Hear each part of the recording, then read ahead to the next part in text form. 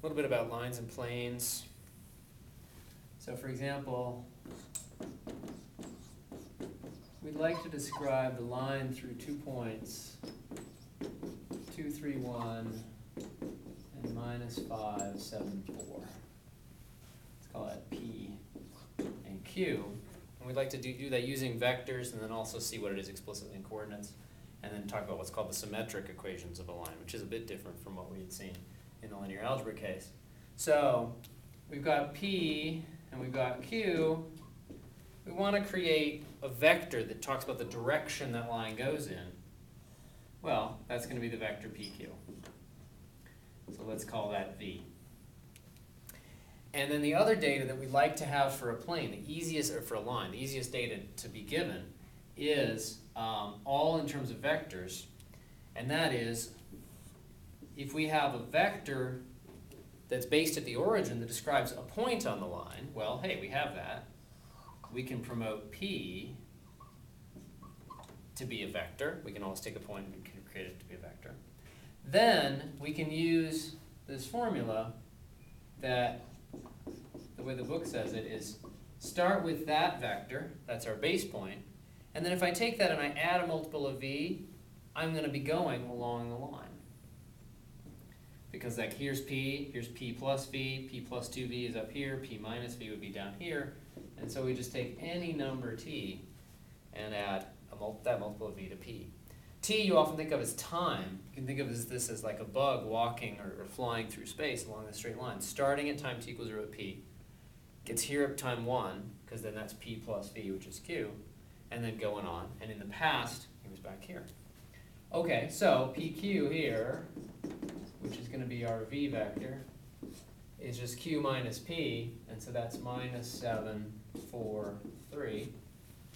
And so this is going to be the vector, I guess let's use angle brackets to go with the book's notation.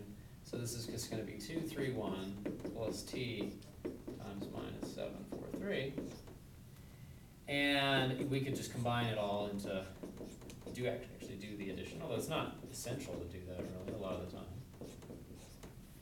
And so it is as a vector function, a variable vector. So this is what corresponds to what in the linear algebra notes were a parametric solution of equation often shows up in exactly this form. Here, we didn't have this as solutions of equations, it was pure geometry information, but it's the same kind of form. We would have written it as a column vector, but here it's the same thing. And so if we want to think of this as giving the position of a particle as a function of time, which is a really good way to think about it, we can just separate those out and say, okay, for a particular time, I can tell you the x, y, and z coordinates of this bug flying through space in this particularly simple way. Now, this is a parameterized and hence very explicit form of the equations. If I tell you t, you can create points, a point x, y, and z to your heart's content. But it's a little harder, it's not very hard, but it's a little harder to answer questions like, if I have the point 5, 9, 20, is that on the line? And there's a way to go from this explicit form to an implicit form, which is a little easier. And that is to isolate t and see what that gives you. So t from this, it tells us that's x minus 2 over -7. But from this equation, it tells us that t is also equal to y minus 3 over 4. And this equation says t is also equal to z minus 1 over 3. Now, there's two uses for that. One is, suppose I have the x, y, and z coordinates for a point, and it is on the line, and I wanted to figure out when the bug gets there, using this particular way of crawling or flying along the line. That would tell me the t, and it would be 3 different ways to calculate the same t. But it's more useful, usually, to figure out for an arbitrary random point x, y, z, whether it's on the line at all. If I get different numbers for these 3 things, it can't possibly be on the line. But if I get the same number, it is going to be on the line, and it also tells me the t value. So that's called the symmetric equations for the line. If I just drop the t, because often I'm not that interested in how to get to somewhere, I just want to know, is it on the set of points? So this drops the parameterization, this extra data of how to draw the line. The t is this extra data. And it just gives me equations that give me the line. Now, look at this. There's two equal signs, so it looks like there's two equations. But some people could say, well, wait, it's really three equations. Because it's this equals this, and this equals this. And that would be weird. If it was three honest-to-God independent equations in three unknowns, it should determine a point. But, of course, it's not independent equations. The fact that this equals this is a consequence of this equals this and this equals this. So it's really just two independent equations. You start with three variables, you cut it down with two equations, there should just be one parameter left, and you should get a line. Okay, let's check the time.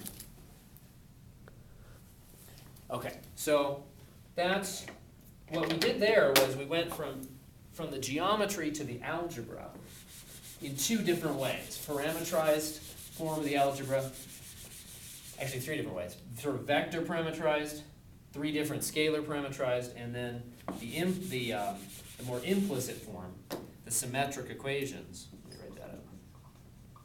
They're called symmetric because they kind of just talk about x, y, and z fairly symmetrically. Oh, and notice, what's the shortcut? This number is this guy, this number is this guy, the 1 is this guy, and the bottoms are just the coefficients of v. So these are the coordinates of p, these are the components of v. So it's just a very simple procedure.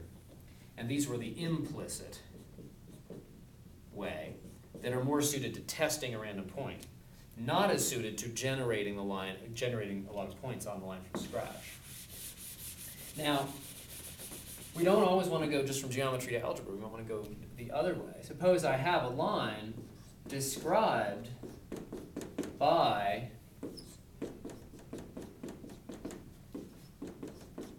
these equations, this vector equation. This says for any t, I create some point in space. We can see that it's of this form of a constant vector plus t times some other fixed vector, so it's going to have this shape of starting at a fixed point, 5, 3, 7, and going off in the direction of the vector 4 minus 2 minus 5. So that's like my p, and that's my v. And so it's going to be a line, that parameterized form of a line. And then we can take advantage of the fact that it was really easy to read off this information, especially this is nice information. So, for example, if I want to create a line parallel to, let's call this line L, which is described by that. Let's say my new line is maybe L prime. But going through the point 2, 1, 0, that's quite easy, because I know that this talks about the direction information. That's coming from these guys, the things in front of the t, the variable stuff. And I just need to substitute this guy for the p. And so I'm just going to get, let's say, r of t for L prime is 2 plus 4t, 1 minus 2t, and then just minus 5t. There's nothing with the 0.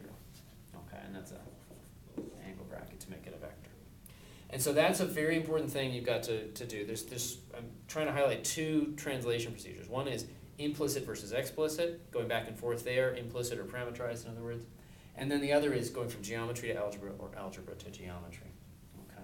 I'm not going to do every single case of all of that. But if you ever feel like, okay, I kind of get the idea. If I start from the geometry, here's the algebra, you want to think about, can I go backwards? The great thing about this section is that almost everything requires very little computation. And so if you do know, for example, how to go from geometry to algebra of a line, we didn't have to do any weird computations that would be hard to undo. We just put these numbers from the geometry into the algebra. Or going from the algebra into the geometry, there's no modification. For some things, it's much more subtle, but for here, it's actually pretty easy. So let me just talk a little bit about planes, too.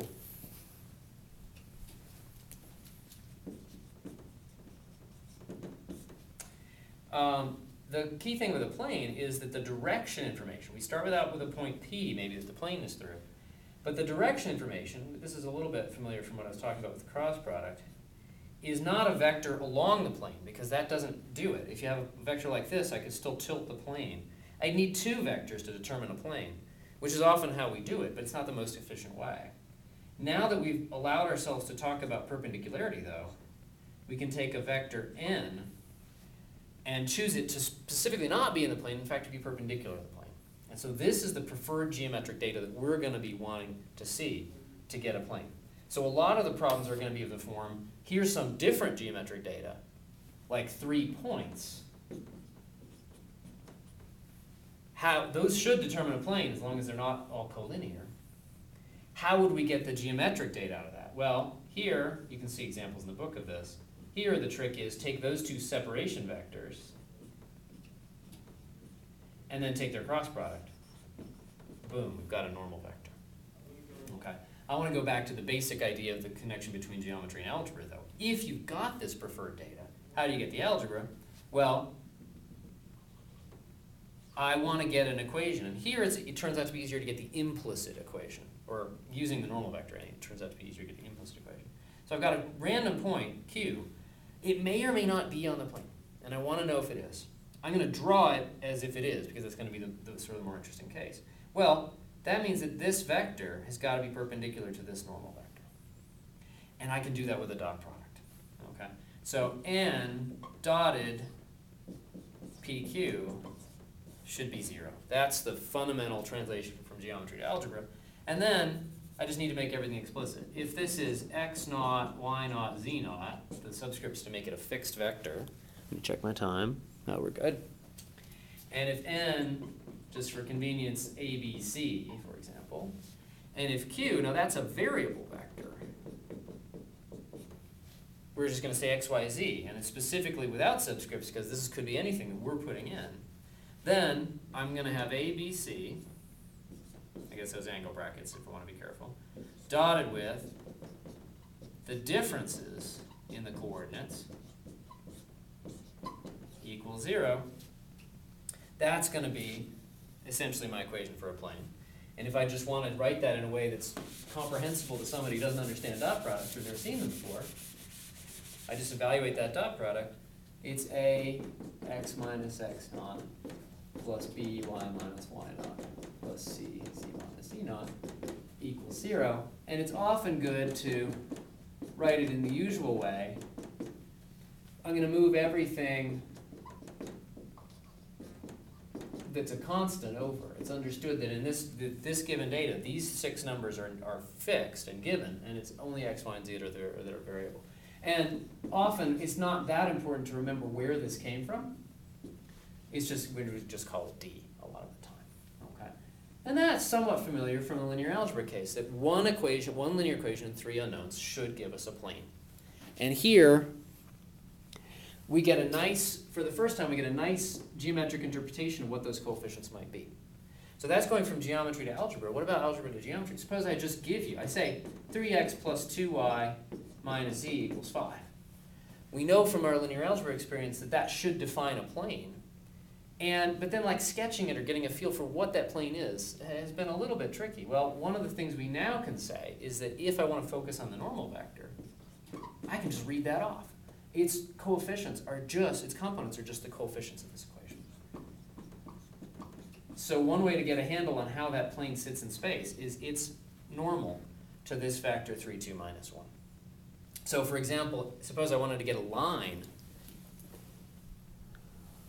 perpendicular. Suppose I want L to be perpendicular to this plane and go through 5, 7, 11.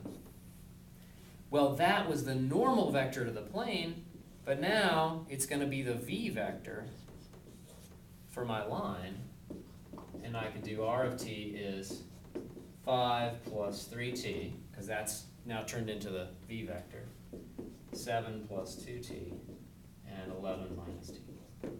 Got to stop there, but that's some pretty good examples.